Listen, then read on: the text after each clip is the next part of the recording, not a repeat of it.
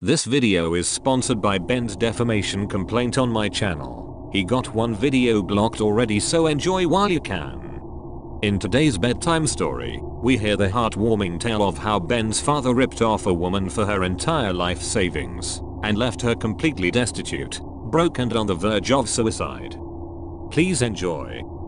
Ben writes, I remember one incident when I was young. We had just returned from living in Holland for a few years. My father met this woman in the pub and started banging her. Really charmed her with bullshit. Anyway, she let it slip that she had £15,000 in the bank. My father saw an angle and sold her a line that was seemingly impossible to believe.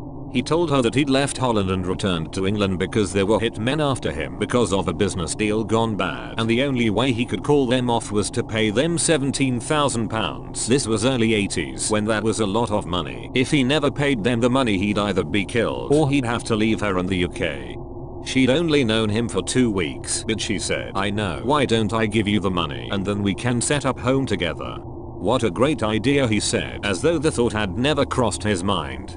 And so she gave it to him in cash. Silly woman. He spent the money in a few weeks on beer and women, and she never heard from him again, but she knew he'd conned her. The reason I remember it all is because he received a writ to appear in court a few months later. She'd gone to a lawyer. But she'd made a terrible mistake though. She thought his name was David Smith, whereas his surname was a word sounding like Smith but not Smith. So when he got the writ, he ignored it since it wasn't his name. She now could not afford to go through the procedure of paying the lawyers again and to write out a writ in his real name. He got away with it. Stupid fucking woman though. A. To believe the hitman bullshit. And B. To lend a man 17 grand without even knowing his surname. In the end, he took my mum to the cleaners too when he finally left, and when he recently left his long-term relationship and moved to Indonesia, he took her to the cleaners through a mixture of intimidation and threats.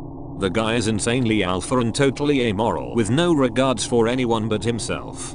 Seems that those are attractive qualities to women.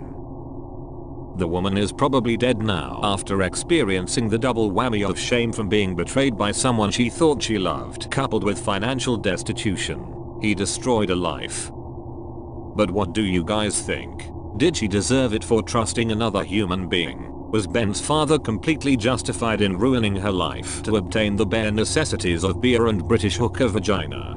Or is this guy a bit of a wrong'un? Let me hear your thoughts in the comments below. Toodaloo ladies. See you in the next one.